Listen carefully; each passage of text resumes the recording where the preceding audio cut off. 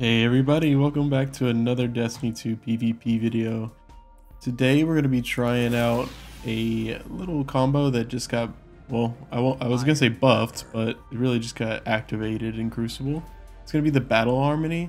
I'm actually not going to start out with it because it doesn't really do much for you. You know what? I'll switch to it because I think you do get your super energy a little bit as well, now that I'm thinking about it. It's a little low light and I'm in Iron Banner, but I don't think it'll matter too much. Opponent claimed zone A. Let's see if we can get a little pick out here. So I got that energy siphon in the corner. That should be me getting some Opponent claimed zone B. super energy.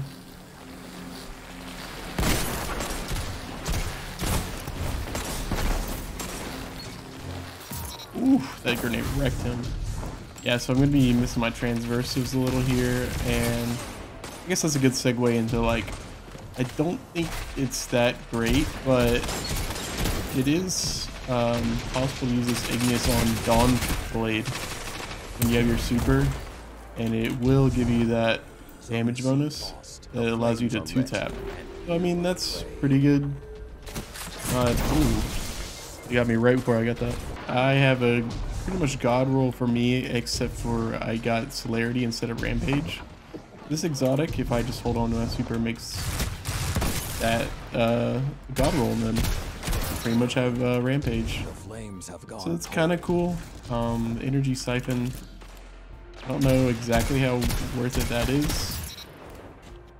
We can see it like bump me up there. I think I'm already pretty high resilience though, and I think the way it works is it literally just boosts your resilience stat rather than like give you a certain amount.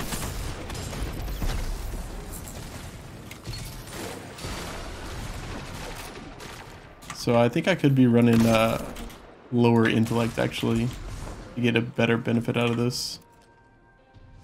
But this is post nerf stasis Crucible. And I mean, I've gotten frozen a couple times. I think people are still testing it out and stuff, but I don't feel like it's that bad. I think they did some good jobs with the nerfs. I don't think I've faced that many behemoths actually, so it's hard to say how those super changes really feel yet, probably for me, but I'm happy with what they did. I think my only complaint really left is the accuracy penalty with slow. But with everything else getting nerfed, it might be okay with me, honestly. I think it's like kind of unfun game design, really, but... Oh, okay, so I'm getting the Rampage proc now when I get a fire weapon kill with my fire super on. Pretty interesting exotic. Oh, I was gonna try to just clean up that one guy, but I don't want to sit in a SMG fire, that's for sure.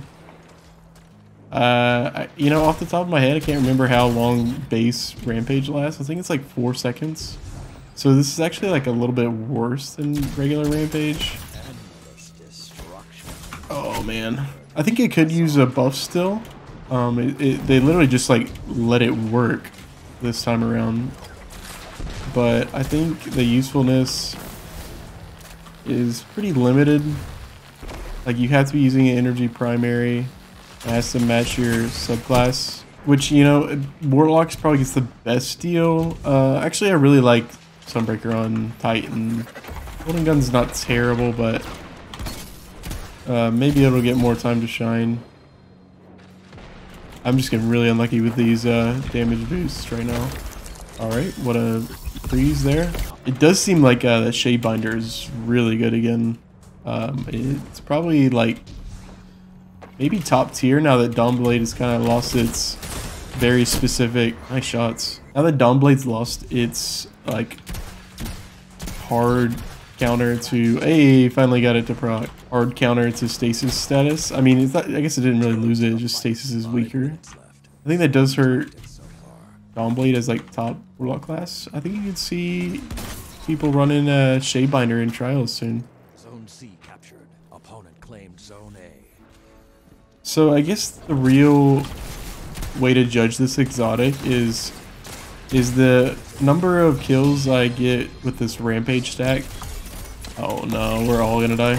Is the number of kills I get with this Rampage, you know, fake Rampage buffs on gonna like counteract the amount of like 2 or 3 supers I would have gotten those kills? And I would be hard to be convinced to that that's true. Oh my gosh, I don't know how I got out of there. I mean, Rampage is good, especially on 120s, but better than having 2 supers in a game? I'm going to probably say no. This game is running away from us a little bit. I'm going to stay here and help cap, because I don't know if I trust this guy to cap. Pro tip, if you're getting hunted, just like don't push. You can just sit in your spawn, it's fine. You're not going to kill like 4 people when they kill 1. So I probably got like 2 Rampage proc kills. There's definitely other people in the game that could do better than this, but I just don't think it's really worth it, man. It's so conditional. If it was like always Rampage for you if you had your super on, then like it would be, first of all, insanely powerful.